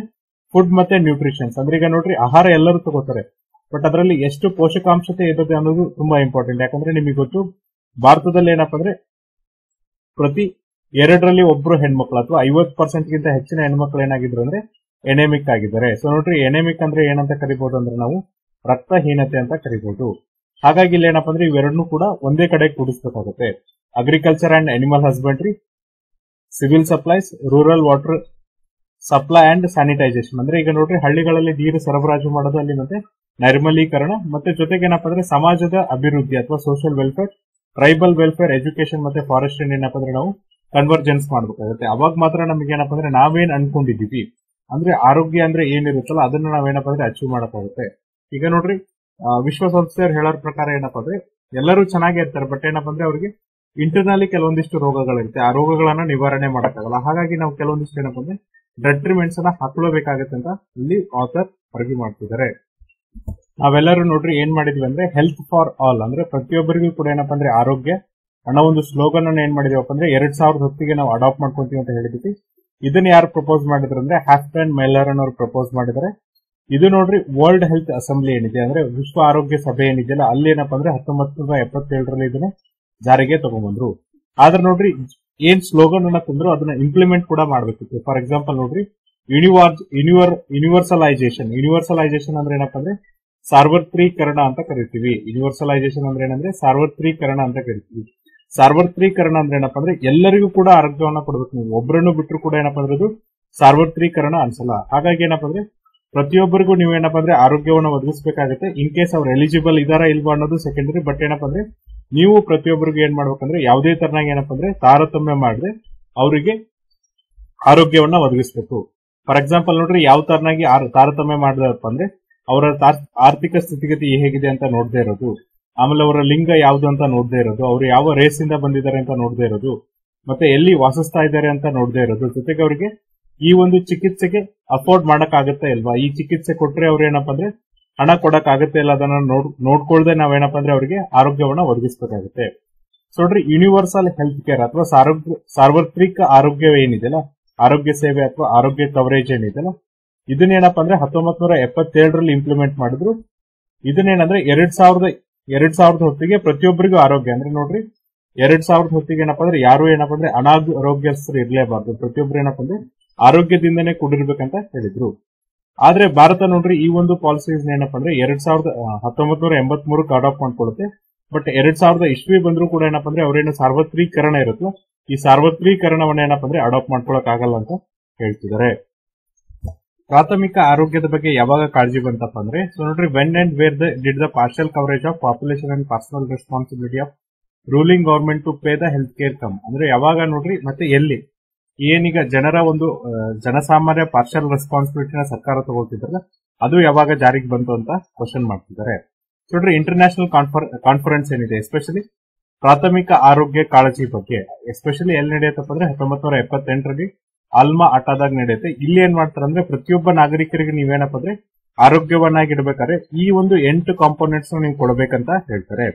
ನೋಡ್ರಿ ಈ ಹೆಲ್ತ್ ಕಾಂಪೋನೆಂಟ್ಸ್ ಒಳಗೆ ಏನಪ್ಪಾ ಅಂದ್ರೆ ಕೆಲವೊಂದಿಷ್ಟು ಪ್ರಮೋಷನ್ ಆಕ್ಟಿವಿಟೀಸ್ ಕೂಡ ಇರುತ್ತೆ. ಜೊತೆಗೆ ಕೆಲವೊಂದಿಷ್ಟು ಏನಪ್ಪಾ ಅಂದ್ರೆ ಡಿಸೀಸ್ ಪ್ರಿವೆನ್ಷನ್ಸ್ ಅಂದ್ರೆ ಕಾಯಿಲೆಗಳು ಬರ್ದೇ ಇರಂಗೆ ರೋಗಗಳು ಬರ್ದೇ ಇರಂಗೆ ತಡೆಯೋದಕ್ಕೆ ನೀವೇನಪ್ಪ ಅಂದ್ರೆ ಆ ರೋಗವನ್ನ ತಡೆ ಹಿಡಿಯುವಂತ ಕ್ರಮಗಳನ್ನು ತೆಗೆದುಕೊಳ್ಬೇಕು. ಇನ್ಕ್ಲೂಡಿಂಗ್ ಏನಪ್ಪಾ ಅಂದ್ರೆ ವ್ಯಾಕ್ಸಿನೇಷನ್ಸ್ ಅಂದ್ರೆ ಈಗ ವ್ಯಾಕ್ಸಿನ್ಸ್ ಅನ್ನ ಕೊಡೋದ್ರ ಮೂಲಕ ರೋಗಗಳನ್ನ ತಡೆ ಹಿಡಿಯಬೇಕು. ಜೊತೆಗೆ ಏನಪ್ಪಾ ಅಂದ್ರೆ ಏನಾದ್ರೂ ಸಣ್ಣ ಪುಟ್ಟ ಚಿಕಿತ್ಸೆಗಳಿದ್ರೆ ಈಗ ನೋಡ್ರಿ ಮೈನರ್ ಆಕ್ಸಿಡೆಂಟ್ ಆಗಿರುತ್ತೆ ಅಥವಾ ಏನಾದ್ರೂ ಸಣ್ಣ ರೋಗ ಇರುತ್ತಲ್ಲ ಅವಾಗ ನೀವ್ ಏನ್ ಮಾಡ್ಬೇಕಪ್ಪ ಅಂದ್ರೆ ಪ್ರತಿಯೊಬ್ಬರಿಗೂ ಉಚಿತವಾಗಿ ಏನ್ ಮಾಡ್ಬೇಕಂದ್ರೆ ಸಾರ್ವತ್ರಿಕವಾಗಿ ಆರೋಗ್ಯದ ಸೇವೆಯನ್ನ ಒದಗಿಸ್ಬೇಕಂತ ಹೇಳ್ತಿದ್ದಾರೆ. ಎಸ್ಪೆಷಲಿ ಯಾರಪ್ಪ ಅಂದ್ರೆ ಬಡವರಿಗೆ ನೀವು ಆರೋಗ್ಯದ ಸೇವೆಯನ್ನ ಒದಗಿಸಬೇಕು. ಇದಕ್ಕೆ ನೀವು ಹಣವನ್ನ ಎಲ್ಲಿಂದ ಬಳಸ್ಬೇಕಂದ್ರೆ ಸರ್ಕಾರದ ಹಣವನ್ನ ಬಳಸ್ಬೇಕಂತ ಹೇಳ್ತಿದ್ದಾರೆ. ಜೊತೆಗೆ ನೋಡ್ರಿ ನಾನ್ ಕಮ್ಯುನಿಕೇಬಲ್ ಡಿಸೀಸಸ್ ಇರ್ಬೋದು, ಕ್ರೋನಿಕ್ ಡಿಸೀಸಸ್ ಇರ್ಬೋದು. ನೋಡ್ರಿ ನಾನ್ ಕಮ್ಯುನಿಕೇಬಲ್ ಡಿಸೀಸಸ್ ಅಂದ್ರಪ್ಪ ಅಂದ್ರೆ ಸಾಂಕ್ರಾಮಿಕವಲ್ಲದ ರೋಗಗಳೇನಿದೆಯಲ್ಲ ಅದಕ್ಕೆ ನಾವು ನಾನ್ ಕಮ್ಯುನಿಕೇಬಲ್ ಡಿಸೀಸ್ ಅಂತ ಕರಿತೀವಿ. ಆಮೇಲೆ ಕ್ರೋನಿಕ್ ಏನಂದ್ರೆ ದೀರ್ಘಕಾಲದ ವರೆಗೆ ಇರುವಂತ ರೋಗಗಳನ್ನ ನಾವೇನಪ್ಪ ಅಂದ್ರೆ ಕ್ರೋನಿಕ್ ಡಿಸೀಸಸ್ ಅಂತ ಕರಿತೀವಿ. ಇಂಥ ಟೈಮಲ್ಲಿ ಅಂದ್ರೆ ಕ್ರೋನಿಕ್ ಡಿಸೀಸಸ್ ಮತ್ತೆ ನಾನ್ ಕಮ್ಯುನಿಕೇಬಲ್ ಡಿಸೀಸಸ್ ಏನಿದೆಯಲ್ಲ ಅದರ ಟ್ರೀಟ್ಮೆಂಟ್ ಮತ್ತೆ ಇನ್ವೆಸ್ಟಿಗೇಷನ್ಸ್ ಏನಿದೆಯಲ್ಲ ಅದನ್ನ ಪ್ರತಿಯೊಂದನ್ನು ಕೂಡ ಏನಪ್ಪ ಅಂದ್ರೆ ಪ್ರೈಮರಿ ಹೆಲ್ತ್ ಕೇರ್ ಇಂದ ನೀವೇನಪ್ಪ ಅಂದ್ರೆ ಎಕ್ಸ್ಕ್ಲೂಡ್ ಮಾಡ್ಬೇಕಂತ ಹೇಳ್ತಿದ್ದಾರೆ. ಸೊ ಇಷ್ಟೆಲ್ಲ ಸೇವೆಗಳನ್ನ ನೋಡ್ರಿ ಪ್ರೈಮರಿ ಹೆಲ್ತ್ ಕೇರ್ ಇಂದ ನಿಲ್ಸಿದ್ಮೇಲೆ ಅಂದ್ರೆ ಪ್ರಾಥಮಿಕ ಆರೋಗ್ಯ ಸೇವೆಯಿಂದ ನಿಲ್ಸಿದ್ಮೇಲೆ ಸೆಕೆಂಡರಿ ಮತ್ತೆ ಟರ್ಷರಿ ಕೇರಿಗೆ ಬಂದ್ರೆ ಇದೇನಪ್ಪ ಅಂದ್ರೆ ಪ್ರತಿಯೊಬ್ಬ ನಾಗರಿಕನಿಗೆ ಅಂದ್ರೆ ಯಾರು ಇಂಡಿವಿಜುವಲ್ಸ್ ಇರ್ತಾರಲ್ಲ ಅವ್ರೇನ್ ಮಾಡ್ಬೋದು ಅಂದ್ರೆ ಈಗೇನ್ ಪಬ್ಲಿಕ್ ಹಾಸ್ಪಿಟಲ್ ಇರ್ತಿರ್ತಲ್ಲ ಅಲ್ಲಿ ಹೋಗಿ ತಗೋಬಹುದು. ಫಾರ್ ಎಕ್ಸಾಂಪಲ್ ನೋಡ್ರಿ ಒಳ್ಳೆ ಡಿಸ್ಟ್ರಿಕ್ಟ್ ಹಾಸ್ಪಿಟಲ್ಸ್ ಇರ್ಬೋದು ಅಥವಾ ಇನ್ನು ಚೆನ್ನಾಗಿರುವಂತ ಗವರ್ಮೆಂಟ್ ಹಾಸ್ಪಿಟಲ್ಸ್ ಅಂತ ಏಮ್ಸ್ ಇರ್ಬೋದು ಅಥವಾ ಕಿಮ್ಸ್ ಇರ್ಬೋದು. ಈ ತರನಂತ ಹಾಸ್ಪಿಟಲ್ಸ್ ಹೋಗಿ ಏನ್ ಮಾಡ್ಬೋದು ಅಂದ್ರೆ ಅಲ್ಲಿ ಅವ್ರು ಏನ್ ಮಾಡ್ಬೋದು ಅಂದ್ರೆ ಆರೋಗ್ಯವನ್ನು ಸುಧಾರಿಸ್ಕೋಬಹುದು. ಅಥವಾ ಅವ್ರೇನಪ್ಪ ಅಂದ್ರೆ ತಮ್ಮ ಪಾಕೆಟ್ ಇಂದಾನೆ ಹಣ ಖರ್ಚು ಮಾಡ್ಕೊಂಡು ಏನಪ್ಪ ಅಂದ್ರೆ ಖಾಸಗಿ ಆಸ್ಪತ್ರೆಗೆ ಕೂಡ ಹೋಗ್ಬೋದು ಅಂತ ಹೇಳ್ತಿದ್ದಾರೆ. ಇಲ್ಲೇನಾಗಿತ್ತಪ್ಪ ಅಂದ್ರೆ ಸರ್ಕಾರದವರು ಬಹಳಷ್ಟು ಆಸ್ಪತ್ರೆಗಳನ್ನೇನ್ ಕಟ್ಟಿಸ್ಬೇಕಿತ್ತಲ್ಲ ಆಸ್ಪತ್ರೆಗಳನ್ನ ಕಟ್ಟಿಸಿದ್ದಿಲ್ಲ. ಎಸ್ಪೆಷಲಿ ಏನಪ್ಪ ಅಂದ್ರೆ ಬಡವರಿಗೆ. ಯಾಕಂದ್ರೆ ನೋಡ್ರಿ ಬಡವರಿಗೆ ಏನಾಗುತ್ತೆ ಅಂದ್ರೆ ಅವರು ಖರ್ಚು ಮಾಡ್ಕೊಂಡು ತೋರಿಸ್ಕೊಳ್ಳೋಷ್ಟು ಏನಪ್ಪ ಅಂದ್ರೆ ಅವ್ರ ಹತ್ರ ಹಣ ಇರಲ್ಲ. ಹಾಗಾಗಿ ಅಂತವ್ರಿಗೆ ಏನೋಸ್ಕರ ನೀವೇನ್ ಮಾಡ್ಬೇಕಂದ್ರೆ ಕೆಲವೊಂದಿಷ್ಟು ಸಣ್ಣ ಸಣ್ಣ ಹಾಸ್ಪಿಟಲ್ಸ್ ಅಥವಾ ಪ್ರೈಮರಿ ಹೆಲ್ತ್ ಕೇರ್ ಸೆಂಟರ್ ಅಥವಾ ಸೆಕೆಂಡರಿ ಹೆಲ್ತ್ ಕೇರ್ ಸೆಂಟರ್ಸ್ ಕಟ್ಟಿಸ್ಬೇಕಿತ್ತಲ್ಲ ಅದನ್ನ ಕಟ್ಸಿಲ್ಲ ಅಂತ ಹೇಳ್ತಾರೆ. ಸೊ ಇದರಿಂದ ಏನಾಯ್ತಪ್ಪ ಅಂದ್ರೆ ಸೆಕೆಂಡರಿ ಮತ್ತೆ ಟರ್ಷರಿ ಕೇರ್ ಏನಿದೆಲ್ಲ ಸರ್ಕಾರದಿಂದ ಕಮ್ಮಿ ಆಯ್ತು. ಬದಲಾಗಿ ಇದೇನಾಯ್ತಪ್ಪ ಅಂದ್ರೆ ಡಾಮಿನೆಂಟ್ ಯಾರು ಮಾಡಿದ್ರು ಅಂದ್ರೆ ಸರ್ಕಾರದ ರೆಸ್ಪಾನ್ಸಿಬಿಲಿಟಿ ಅಥವಾ ಸರ್ಕಾರದ ಕಾಳಜಿ ಕಮ್ಮಿ ಆದಾಗ ಏನಪ್ಪ ಅಂದ್ರೆ ಅಲ್ಲಿ ಜಾಸ್ತಿ ಯಾರು ಬಂದ್ರಪ್ಪ ಅಂದ್ರೆ ಖಾಸಗಿ ಸಂಸ್ಥೆಗಳು ಬಂದವು. ಸೊ ನೋಡ್ರಿ ಈ ಖಾಸಗಿ ಸಂಸ್ಥೆಗಳೇನಪ್ಪ ಅಂದ್ರೆ ಅನ್ರೆಗ್ಯುಲೇಟೆಡ್ ಅಂದ್ರೆ ಇಲ್ಲಿ ಅನಿಯಂತ್ರಿತ ಇತ್ತು. ಜೊತೆಗೆ ಅವ್ರೇನಪ್ಪ ಅಂದ್ರೆ ಆರೋಗ್ಯ ಸೇವೆ ಒದಗಿಸೋದ್ರ ಬದಲಾಗಿ ಪ್ರಾಫಿಟ್ ಮಾಡ್ಕೊಳ್ಳೋದಕ್ಕೆ ಹೆಚ್ಚಿನ ಗಮನವನ್ನ ಹರಿಸಿದ್ರು ಅಂತ ಹೇಳ್ತಿದ್ದಾರೆ. ಇದರಿಂದ ಏನಾಯ್ತಪ್ಪ ಅಂದ್ರೆ ಹೆಲ್ತ್ ಇನ್ಶೂರೆನ್ಸ್ ಸೆಕ್ಟರ್ ಏನಿದೆ ಅಂದ್ರೆ ಈಗ ನೋಡ್ರಿ ಯಾವ್ದಾದ್ರು ವ್ಯಕ್ತಿ ಏನಪ್ಪ ಅಂದ್ರೆ ಯಾವ್ದಾದ್ರು ಜಾಬ್ ಅಲ್ಲಿ ಇದ್ರೆ ಅಥವಾ ಏನೇ ಇರ್ಲಿ ಅವನಿಗೆ ಏನಪ್ಪ ಅಂದ್ರೆ ಒಂದು ಹೆಲ್ತ್ ಇನ್ಶೂರೆನ್ಸ್ ಇರ್ಬೇಕಂತ ಹೇಳ್ತಾರೆ. ಯಾಕೆ ಇನ್ಶೂರೆನ್ಸ್ ಇರ್ಬೇಕಂತ ಹೇಳ್ತಾರೆ ಅಂದ್ರೆ ನಾಳೆ ನೋಡ್ರಿ ಆ ವ್ಯಕ್ತಿಗೆ ಆರೋಗ್ಯ ಕೆಟ್ಟಾಗ ಅವನಿಗೆ ಏನಪ್ಪ ಅಂದ್ರೆ ತೋರಿಸೋದಕ್ಕೆ ಏನಪ್ಪ ಅಂದ್ರೆ ಸಾಕಷ್ಟು ಹಣ ಬೇಕಾಗುತ್ತೆ. ಆ ಹಣವನ್ನ ಎಲ್ಲಿಂದ ಪೇ ಮಾಡ್ಬೇಕನ್ನೋದು ತಿಳಿದೇ ಇದ್ದಾಗ ಈ ಇನ್ಶೂರೆನ್ಸ್ ಹೆಲ್ಪ್ ಆಗುತ್ತೆ. ಹಾಗಾಗಿ ಇಂಥ ಆರೋಗ್ಯ ವಿಮೆಗಳು ಕೂಡ ಏನಾಯ್ತು ಅಂದ್ರೆ ಜಾಸ್ತಿ ಆಗ್ತಾ ಹೋಗ್ತು. ಅವುಗಳ ಮಾರ್ಕೆಟ್ ಕೂಡ ಜಾಸ್ತಿ ಆಗ್ತಾ ಅಂತ ಹೇಳ್ತಿದ್ದಾರೆ. ಹಾಗಾಗಿ ನೋಡ್ರಿ ಇಲ್ಲೇನಾಯ್ತಪ್ಪ ಅಂದ್ರೆ ಸೆಕೆಂಡರಿ ಮತ್ತೆ ಟರ್ಷರಿ ಕೇರ್ ಅಲ್ಲಿ ಏನಪ್ಪ ಅಂದ್ರೆ ಸರ್ಕಾರದ ಒಂದು ಕಾಳಜಿ ಕಮ್ಮಿ ಆಯ್ತು. ಬದಲಾಗಿ ಏನಪ್ಪ ಅಂದ್ರೆ ಈ ಖಾಸಗಿ ಸಂಸ್ಥೆಗಳ ಡಾಮಿನೇಟ್ ಜಾಸ್ತಿ ಆಯ್ತು ಅಂತ ಹೇಳ್ತಿದ್ದಾರೆ. ಸೊ ನೆಕ್ಸ್ಟ್ ಏನ್ ಮಾಡ್ಬೇಕಪ್ಪ ಅಂದ್ರೆ ನೋಡ್ರಿ ಈಗೇನಪ್ಪ ಅಂದ್ರೆ ಬಡವರಿಗೂ ಕೂಡ ಏನ್ ಮಾಡ್ಬೇಕಂದ್ರೆ ಈ ಕ್ರೋನಿಕ್ ಇಲ್ನೆಸ್ ಏನಿದೆ ಅಂದ್ರೆ ದೀರ್ಘಕಾಲದವರೆಗೆ ಇರುವಂತ ಕಾಯಿಲೆಗಳಿರ್ಬೋದು ಅಥವಾ ನಾನ್ ಕಮ್ಯುನಿಕೇಬಲ್ ಡಿಸೀಸಸ್ ಬರೋದ್ರಿಂದ ಎಸ್ಪೆಷಲಿ ನೋಡ್ರಿ ಕಾರ್ಡಿಯಕ್ ಅಂದ್ರೆ ಹೃದಯ ಸಂಬಂಧಪಟ್ಟಂತಿರ್ಬೋದು, ಈಗ ಮಾನಸಿಕ ನ್ಯೂರಲ್ ಸಂಬಂಧಪಟ್ಟಂಗಿರ್ಬೋದು, ಮೆಂಟಲ್ ಸಂಬಂಧಪಟ್ಟಂಗಿರ್ಬೋದು ಡಿಸಾರ್ಡರ್ಸ್ ಇರೋದ್ರಿಂದ ಇಲ್ಲಿ ಪ್ರತಿಯೊಂದು ಕಾಯಿಲೆ ಇನ್ವೆಸ್ಟಿಗೇಷನ್ಸ್ ಅಂದ್ರೆ ತನಿಖೆ ಮಾಡಿ ಅದನ್ನ ಯಾವ ತರನಾಗಿ ನಾವು ಕಮ್ಮಿ ಮಾಡೋದಕ್ಕೆ ಏನಪ್ಪ ಅಂದ್ರೆ ಹೊಸ ಆರೋಗ್ಯ ಕೇಂದ್ರಗಳನ್ನ ತೆಗಿಬೇಕಾಗುತ್ತೆ. ಅದಕ್ಕೋಸ್ಕರ ನೋಡ್ರಿ ಪೆರಿಫೆರಿಯಲ್ ಪ್ರೈಮರಿ ಹೆಲ್ತ್ ಇನ್ಸ್ಟಿಟ್ಯೂಷನ್ಸ್ ಅಂದ್ರೆ ಪ್ರೈಮರಿ ಹೆಲ್ತ್ ಕೇರ್ ವರ್ಷನ್ 2 ಬರಬೇಕಾಗುತ್ತೆ. ಇಲ್ಲೇನಪ್ಪ ಅಂದ್ರೆ ಕಾಂಪ್ರಿಹೆನ್ಸಿವ್ PSCs ಅಂದ್ರೆ ಪ್ರಾಥಮಿಕ ಆರೋಗ್ಯ ಕೇಂದ್ರಗಳೇನಿದೆಯಲ್ಲ ಆ ಕೇಂದ್ರಗಳನ್ನ ಇಲ್ಲಿ ಡಿಫೈನ್ ಮಾಡ್ಬೇಕಂತ ಹೇಳ್ತಿದ್ದಾರೆ. ಈ ಒಂದು ಸೆನ್ಸಿಬಲ್ ಮೂವ್ ಅನ್ನ ಆಪರೇಷನಲ್ ಯಾವಾಗ ಮಾಡಿದ್ರಪ್ಪ ಅಂದ್ರೆ national rural health mission NHRM ಅಂತ ನಾವೇನ್ ಕರಿತೀವಲ್ಲ NRHM ಇದ್ರ ಮೂಲಕ ಏನಪ್ಪ ಅಂದ್ರೆ 2013ರಲ್ಲಿ ಜಾರಿಗೆ ತಂದ್ರು. ನೋಡ್ರಿ ಕಳೆದ ಒಂದು ಡಿಕೆಡ್ ಏನಿದೆ ಅಂದ್ರೆ ಕಳೆದ ದಶಕದ ಅರ್ಧ ಭಾಗದಲ್ಲಿ ಏನಪ್ಪಾ ಅಂದ್ರೆ ಈ ತರನ ವೆಲ್ನೆಸ್ ಸೆಂಟರ್ ಮತ್ತೆ ಅದರ ಇಂಪ್ಲಿಮೆಂಟೇಷನ್ಸ್ ಏನಾಯ್ತಪ್ಪ ಅಂದ್ರೆ ಪ್ರಾಥಮಿಕ ಆರೋಗ್ಯದ ಕೇಂದ್ರದ ಮೂಲಕ ಜಾರಿಗೆ ಬಂತು ಅಂತ ಹೇಳ್ತಿದ್ದಾರೆ. ಪ್ರತಿಯೊಬ್ಬರಿಗೂ ನೋಡ್ರಿ ಹಕ್ಕಿದೆ. ಯಾವುದಕ್ಕೋಸ್ಕರ ಹಕ್ಕಿದೆಯಪ್ಪ ಅಂದ್ರೆ ಅವ್ರಿಗೇನಾದ್ರೂ ರೋಗ ಬಂದ್ರೆ ಆ ರೋಗವನ್ನ ಸಂಪೂರ್ಣವಾಗಿ ನಿವಾರಿಸೋದಕ್ಕೆ, ಜೊತೆಗೆ ನೋಡ್ರಿ ಅವ್ರಿಗೆ ಮುಂದೆ ಕಾಂಪ್ಲಿಕೇಶನ್ ಆಗದೆ ಇರೋದಕ್ಕೆ, ಜೊತೆಗೆ ಏನಪ್ಪಾ ಅಂದ್ರೆ ಡಿಸಬಿಲಿಟೀಸ್ ಆಗದೆ ಇರೋಂಗೆ, ಮತ್ತೇನಪ್ಪ ಅಂದ್ರೆ ಅವ್ರಿಗೆ ಯಾವುದೇ ತರನಾಗಿ ಸಾವುದಾಗದಂಗೆ ನೋಡ್ಕೊಳ್ಳೋದಕ್ಕೆ ಏನಪ್ಪಾ ಅಂದ್ರೆ ಹಕ್ಕಿದೆ ಅಂತ ಹೇಳ್ತಿದ್ದಾರೆ. ಈ ಹಕ್ಕನ್ನ ಏನಪ್ಪಾ ಅಂದ್ರೆ ಸರ್ಕಾರ ಸಾರ್ವಜನಿಕ ಆರೋಗ್ಯದ ಮೂಲಕ ಏನಪ್ಪಾ ಅಂದ್ರೆ ಅವ್ರಿಗೆ ಕೊಡುತ್ತೆ ಅಂತ ಹೇಳ್ತಿದ್ದಾರೆ. ಹಾಗಾಗಿ ಹೊಸ ಅಪ್ರೋಚ್ ಏನಿದೆ ಯೂನಿವರ್ಸಲ್ ಹೆಲ್ತ್ ಕೇರ್ ಅಥವಾ ಸಾರ್ವತ್ರಿಕ ಆರೋಗ್ಯ ಸೇವೆ ಅಂತ ನೀವೇನ್ ಕರಿತಿಲ್ಲ, ಈ ಸಾರ್ವತ್ರಿಕ ಆರೋಗ್ಯ ಸೇವೆಯಲ್ಲಿ ಏನಪ್ಪಾ ಅಂದ್ರೆ ನೀವು ಯಾರನ್ನೂ ಕೂಡ ಬಿಡಬಾರ್ದು. ಅದಕ್ಕಿಂತ ಏನಪ್ಪಾ ಅಂದ್ರೆ ಇದೇ ಬೆಸ್ಟ್ ಆಗಿದೆ. ಯಾವುದು ಪ್ರೈಮರಿ ಹೆಲ್ತ್ ಕೇರ್ ಅಲ್ಲಿ ನೀವೇನಪ್ಪಾ ಅಂದ್ರೆ ಪ್ರತಿಯೊಬ್ಬರಿಗೂ ಕೊಡ್ತಾರಲ್ಲ ಇದು ಚೆನ್ನಾಗಿದೆ. ಬದಲಾಗಿ ಏನಪ್ಪಾ ಅಂದ್ರೆ ನಿಮ್ಮ ಹೊಸ ಕಾನ್ಸೆಪ್ಟ್ ಆದಂತ ಸಾರ್ವತ್ರಿಕ ಆರೋಗ್ಯ ಸೇವೆ ಅಂತ ಹೇಳ್ತಿದ್ದಾರೆ. ಈ ಆಲ್ಮಾಟ ಡಿಕ್ಲರೇಷನ್ ಇಂದ ಏನಪ್ಪಾ ಅಂದ್ರೆ ಪ್ರೈಮರಿ ಹೆಲ್ತ್ ಕೇರ್ ಏನು ಹೋಯ್ತಲ್ಲ ಅದನ್ನ ನಾವು ಈಗ ಬಿಡೋಣ. ಯಾಕಂದ್ರೆ ಅದರಿಂದ ಏನಪ್ಪಾ ಅಂದ್ರೆ ಅಂತ ಸುಧಾರಣೆ ಆಗಿಲ್ಲ. ಈಗ ಏನಪ್ಪಾ ಅಂದ್ರೆ ಹೊಸ ಕಾನ್ಸೆಪ್ಟ್ ಆದಂತ ಯೂನಿವರ್ಸಲ್ ಹೆಲ್ತ್ ಕೇರ್ ಬಗ್ಗೆ ನಾವು ಡಿಸ್ಕಷನ್ ಮಾಡೋಣ. ಇಲ್ಲಿ ಏನಪ್ಪಾ ಅಂದ್ರೆ ಪ್ರಾಥಮಿಕ, ಸೆಕೆಂಡರಿ ಮತ್ತೆ ಟರ್ಷರಿ ಆರೋಗ್ಯಗಳೇನಿದೆಯಲ್ಲ ಇದನ್ನ ಪ್ರತಿಯೊಬ್ಬರಿಗೂ ಕೂಡ ಕೊಡುದು. ಅಂದ್ರೆ ಯಾವುದೇ ತರನಾಗಿ ಏನಪ್ಪಾ ಅಂದ್ರೆ ತಾರತಮ್ಯ ಮಾಡದೆ ಪ್ರತಿಯೊಬ್ಬರಿಗೂ ಕೂಡ ಏನಪ್ಪಾ ಅಂದ್ರೆ ಈ ಆರೋಗ್ಯ ಸೇವೆಯನ್ನ ಒದಗಿಸಿದ್ರಲ್ಲ ಇದ್ರ ಮೇಲೆ ಫೋಕಸ್ ಮಾಡೋಣ. ಸೊ ನೋಡ್ರಿ, ಈ ಯೂನಿವರ್ಸಲ್ ಹೆಲ್ತ್ ಕವರೇಜ್ ಅಥವಾ ಪ್ರತಿಯೊಬ್ಬರಿಗೂ ಆರೋಗ್ಯ ಸೇವೆ ಏನಿದೆಯಲ್ಲ ಈ ಸ್ಲೋಗನ್ ಅನ್ನು ನಾವೇನಪ್ಪಾ ಅಂದ್ರೆ ಅವಾಯ್ಡ್ ಮಾಡಬೇಕು ಮತ್ತೆ ಬಿಟ್ಬಿಡ್ಬೇಕಂತ ಹೇಳ್ತಿದ್ದಾರೆ. ಯಾಕಂದ್ರೆ ಇದೇನಪ್ಪ ಅಂದ್ರೆ ಯಾವಾಗ್ಲೂ ಕೂಡ ಏನಂದ್ರೆ ಯೂನಿವರ್ಸಲ್ ಆಗಿಲ್ಲ, ಅಂದ್ರೆ ಯಾವಾಗ್ಲೂ ಕೂಡ ಏನಪ್ಪಾ ಅಂದ್ರೆ ಇದು ಸಾರ್ವತ್ರಿಕವಾಗಿಲ್ಲ, ಪ್ರತಿಯೊಬ್ಬರಿಗೂ ಕೂಡ ಏನಪ್ಪಾ ಅಂದ್ರೆ ಇದರಿಂದ ಬೆನಿಫಿಟ್ ಸಿಗಿಲ್ಲ. ಆಮೇಲೆ ನೋಡ್ರಿ ಇದರ ಇಂಪ್ಲಿಮೆಂಟೇಷನ್ಸ್ ಏನಿದೆ ಅಂದ್ರೆ ಇದನ್ನ ಏನ್ ಜಾರಿಗೆ ತಂದಿದ್ರಲ್ಲ ಅದು ಕಾಂಪ್ರಿಹೆನ್ಸಿವ್ ಆಗಿಲ್ಲ. ಅಂದ್ರೆ ಇಲ್ಲಿ ಏನಪ್ಪಾ ಅಂದ್ರೆ ಎಲ್ಲರನ್ನೂ ಕೂಡ ಕವರೇಜ್ ಮಾಡಿಲ್ಲ, ಅಂದ್ರೆ ಪ್ರತಿಯೊಂದು ಸೆಕ್ಷನ್ ಅನ್ನು ಕೂಡ ಇಲ್ಲಿ ಕವರೇಜ್ ಮಾಡಿಲ್ಲ ಅಂತ ಹೇಳ್ತಿದ್ದಾರೆ. ಆಮೇಲೆ ನೋಡ್ರಿ ಇದಕ್ಕೆ ಅಕ್ಸೆಸಿಬಿಲಿಟಿ ಮತ್ತೆ ಅಫೋರ್ಡಬಿಲಿಟಿ ಏನಿದೆ ಅಂದ್ರೆ ಈ ಸಾರ್ವತ್ರಿಕ ಆರೋಗ್ಯ ಸೇವೆಯನ್ನ ಯಾರು ಪಡಿಬಹುದು ಮತ್ತೆ ಅದಕ್ಕೆ ಯಾರು ಹಣವನ್ನ ಕಟ್ತಾರೆ ಅಂದ್ರೆ ಒಂದು ಸರ್ಕಾರ ಕಟ್ಟುತ್ತೆ, ಇಲ್ಲ ಇನ್ನೊಂದು ನಾಗರಿಕರು ಕಟ್ಟುತ್ತೆ ಅಂತ ಹೇಳ್ತಿದ್ದಾರೆ. ಅಂದ್ರೆ ಈ ಒಂದು ಯೋಜನೆ ಏನಿದೆ ಸಾರ್ವತ್ರಿಕ ಆರೋಗ್ಯ ಸೇವೆ ಅನ್ನೋದೇನಿದೆಯಲ್ಲ ಇದು ಯಾವಾಗ್ಲೂ ಕೂಡ ಏನಪ್ಪಾ ಅಂದ್ರೆ ಸಾರ್ವತ್ರೀಕರಣವಾಗಿಲ್ಲ. ಬಟ್ ಸಾರ್ವತ್ರೀಕರಣ ಆದ್ರೂ ಕೂಡ ಏನಪ್ಪಾ ಅಂದ್ರೆ ಕವರೇಜ್ ಅಂತ ಬಂದಾಗ ಅಂದ್ರೆ ಸಮಾಜದ ಎಲ್ಲಾ ಜನರನ್ನು ಕೂಡ ಇದೇನಪ್ಪಾ ಅಂದ್ರೆ ಕವರ್ ಮಾಡಿಲ್ಲ ಅಂತ ಹೇಳ್ತಿದ್ದಾರೆ. ಅಂದ್ರೆ ಸರ್ಟನ್ ಕ್ಯಾಟಗರೀಸ್ ಇಟ್ಟು ಆ ಕ್ಯಾಟಗರೀಸ್ ಮಾತ್ರ ಇದೇನಪ್ಪಾ ಅಂದ್ರೆ ಫುಲ್ಫಿಲ್ ಮಾಡ್ತಿದೆ. ಬದಲಾಗಿ ಸಮಾಜದ ಪ್ರತಿಯೊಬ್ಬರದು ಅಥವಾ ದೇಶದ ಪ್ರತಿಯೊಬ್ಬರು ನಾಗರಿಕರನ್ನು ಕೂಡ ಏನಪ್ಪಾ ಅಂದ್ರೆ ಈ ಕವರೇಜ್ ಅಲ್ಲಿ ಗಮನವನ್ನ ಹರಿಸಿಲ್ಲ ಅಂತ ಹೇಳ್ತಿದ್ದಾರೆ. ವಿಶ್ವ ಆರೋಗ್ಯ ಸಂಸ್ಥೆ ಏನ್ ಮಾಡಬಾರ್ದಾಗಿತ್ತಪ್ಪ ಅಂದ್ರೆ ಇದು ನೋಡ್ರಿ ರಾಕ್ ಫೆಲ್ಲರ್ ಫೌಂಡೇಶನ್ಸ್ ಮತ್ತೆ ವರ್ಲ್ಡ್ ಬ್ಯಾಂಕ್, ವಿಶ್ವ ಬ್ಯಾಂಕ್ ರಿಪೋರ್ಟ್ ಅನ್ನು ನೋಡಬಾರ್ದಾಗಿತ್ತು. ಎಸ್ಪೆಷಲಿ ಏನಪ್ಪಾ ಅಂದ್ರೆ 2004ರಿಂದ 2010 ಈಗ ಏನಾಗಿತ್ತಪ್ಪ ಅಂದ್ರೆ ಈ ಸಮಯದಲ್ಲಿ ಪ್ರೋ ಮಾರ್ಕೆಟ್ ಡ್ರಿವನ್ ರಿಫಾರ್ಮ್ಸ್ ಏನಾಗಿತ್ತು ಅಂದ್ರೆ ಮಾರುಕಟ್ಟೆ ಸಂಬಂಧಪಟ್ಟಂಗೆ ಏನಪ್ಪಾ ಅಂದ್ರೆ ಸುಧಾರಣೆಗಳು ಏನಾಗ್ತಿತ್ತಲ್ಲ ಅಲ್ಲಿ ಗೈಡ್ ಲೈನ್ಸ್ ಅನ್ನ ಚೇಂಜ್ ಮಾಡಬಾರ್ದಾಗಿತ್ತು ಅಂತ ಹೇಳ್ತಿದ್ದಾರೆ. ಫಾರ್ ಎಕ್ಸಾಂಪಲ್ ನೋಡ್ರಿ ವಿಶ್ವ ಆರೋಗ್ಯ ಸಂಸ್ಥೆ ಏನ್ ಮಾಡ್ತಪ್ಪ ಅಂದ್ರೆ ಅವಾಗ ಈ ಸರ್ಕಾರದ ನಿಯಂತ್ರಣ ಏನಿದೆ ಎಸ್ಪೆಷಲಿ ಏನಪ್ಪಾ ಅಂದ್ರೆ ಖಾಸಗಿ ಆಸ್ಪತ್ರೆ ಮೇಲೆ ಸರ್ಕಾರದ ನಿಯಂತ್ರಣ ಏನಿದೆ ಅದನ್ನ ಕಮ್ಮಿ ಮಾಡ್ತು. ಜೊತೆಗೆ ಏನಪ್ಪಾ ಅಂದ್ರೆ ಅನ್ಎಕನಾಮಿಕಲ್ ಸರ್ವಿಸ್ ಕವರೇಜ್ ಅಂದ್ರೆ ಈಗ ನೋಡ್ರಿ ಒಬ್ರು ಶ್ರೀಮಂತರು ಇದ್ರು, ಅವ್ರಿಗೆ ಚೆನ್ನಾಗಿ ಆರೋಗ್ಯ ಬೇಕಾಗಿದ್ರೆ ಅವ್ರೇನಪ್ಪ ಅಂದ್ರೆ ಒಂದ್ ಕಡೆ ಹೋಗಿ ಆರೋಗ್ಯ ವ್ಯವಸ್ಥೆಯನ್ನು ಪಡ್ಕೊಳ್ಬೇಕಲ್ಲ, ಈ ಅನ್ಎಕನಾಮಿಕಲ್ ಸರ್ವಿಸ್ ಕವರೇಜ್ ಅನ್ನು ಕೂಡ ಬಿಟ್ಟು ಇದರಿಂದ ಏನಾಯ್ತಪ್ಪ ಅಂದ್ರೆ ಹೆಲ್ತ್ ಫಾರ್ ಆಲ್ ಅಂದ್ರೆ ಪ್ರತಿಯೊಬ್ಬರಿಗೂ ಆರೋಗ್ಯ ಅನ್ನೋದೇನಿದೆಯಲ್ಲ ಆ ಯೂನಿವರ್ಸಲ್ ಹೆಲ್ತ್ ಕೇರ್ ಕಾನ್ಸೆಪ್ಟ್ ಅನ್ನ ಏನಪ್ಪಾ ಅಂದ್ರೆ ಸಂಪೂರ್ಣವಾಗಿ ತಿಳಿ ಮಾಡ್ತು ಅಥವಾ ಡೈಲ್ಯೂಟ್ ಮಾಡ್ತು ಅಂತ ಹೇಳ್ತಿದ್ದಾರೆ. ಇದ್ರ ಜೊತೆಗೆ ನೋಡ್ರಿ 2011ರಲ್ಲಿ ಏನಪ್ಪಾ ಅಂದ್ರೆ ವಿಶ್ವ ಆರೋಗ್ಯ ಸಭೆ ಇವ್ರು ಒಂದು ರೆಸೊಲ್ಯೂಷನ್ ಪಾಸ್ ಮಾಡ್ತಾರೆ. ಪಾಸ್ ಮಾಡಿ ಏನ್ ಹೇಳ್ತಾರೆ ಅಂದ್ರೆ ಪ್ರತಿಯೊಬ್ಬರಿಗೂ ಆರೋಗ್ಯವನ್ನು ಒದಗಿಸಬೇಕು. ಅದಕ್ಕೋಸ್ಕರ ಪ್ರತಿಯೊಂದು ಸರ್ಕಾರ ಅಥವಾ ಪ್ರತಿಯೊಂದು ದೇಶ ಏನ್ ಮಾಡ್ಬೇಕಂದ್ರೆ ಟೈಮ್ಲಿ ಏನ್ ಮಾಡ್ಬೇಕಪ್ಪ ಅಂದ್ರೆ ಫೈನಾನ್ಸ್ ಮಾಡ್ಬೇಕಂದ್ರೆ ಪ್ರತಿಯೊಬ್ಬರಿಗೂ ಕೂಡ ನೀವೇನಪ್ಪ ಅಂದ್ರೆ ಏನ್ ಹಣ ಇದೆಯಲ್ಲ ಆ ಹಣವನ್ನ ಒದಗಿಸ್ಕೊಡ್ಬೇಕು. ಹಾಗಾಗಿ ನೋಡ್ರಿ ಆ ವ್ಯಕ್ತಿಯ ಇದೇನಾಗತ್ತಪ್ಪ ಅಂದ್ರೆ ಔಟ್ ಆಫ್ ಪಾಕೆಟ್ ಎಕ್ಸ್ಪೆಂಡಿಚರ್ ಅಂದ್ರೆ ಈಗ ನೋಡ್ರಿ ಆ ವ್ಯಕ್ತಿ ಆ ರೋಗಕ್ಕೋಸ್ಕರ ಎಷ್ಟು ಹಣವನ್ನ ಖರ್ಚು ಮಾಡ್ಬೇಕಲ್ಲ ಆ ಹಣನ ಖರ್ಚು ಮಾಡುವಂತದ್ದು ಕಮ್ಮಿ ಆಗುತ್ತೆ. ಜೊತೆಗೆ ಏನಪ್ಪಾ ಅಂದ್ರೆ ಅವನಿಗೆ ಆ ಹೆಲ್ತ್ ಕೇರ್ ಇಂದ ಏನು ಕ್ಯಾಟಾಸ್ಟ್ರೋಫಿಕ್ ಆಗುತ್ತೆ ಅಂದ್ರೆ ಈಗ ನೋಡ್ರಿ ಒಬ್ರಿಗೆ ಕ್ಯಾನ್ಸರ್ ಬಂತು ಅಥವಾ ಇನ್ನೊಂದು ಬಂತು ಅಂದ್ರೆ ಅದರಿಂದ ಖರ್ಚು ಮಾಡಿ ಅವ್ರೇನು ದಿವಾಳಿತನಕ್ಕೆ ಹೋಗ್ತಾರಲ್ಲ ಆ ದಿವಾಳಿತನವನ್ನ ಕಮ್ಮಿ ಮಾಡಬೇಕು. ಇದರಿಂದ ಏನಾಗತ್ತಪ್ಪ ಅಂದ್ರೆ ಆ ಕುಟುಂಬದ ಆರೋಗ್ಯ ಸುಧಾರಣೆ ಆಗುತ್ತೆ ಅಂತ ಹೇಳ್ತಿದ್ದಾರೆ. ಅಂದ್ರೆ ನೀವು ಟೈಮ್ಲಿ ಫೈನಾನ್ಸ್ ಮಾಡೋದ್ರಿಂದ ಆ ವ್ಯಕ್ತಿ ದಿವಾಳಿ ಆಗೋದನ್ನ ತಡೆದು ಆ ಕುಟುಂಬದ ಆರೋಗ್ಯನೂ ಕೂಡ ಕಾಪಾಡ್ದಂಗ ಆಗುತ್ತೆ ಅಂತ ಹೇಳಿ ವಿಶ್ವ ಆರೋಗ್ಯ ಸಭೆ ಏನಪ್ಪಾ ಅಂದ್ರೆ 2011ರಲ್ಲಿ ಏನಪ್ಪಾ ಅಂದ್ರೆ ರೆಸೊಲ್ಯೂಷನ್ ಅನ್ನ ಪಾಸ್ ಮಾಡುತ್ತೆ.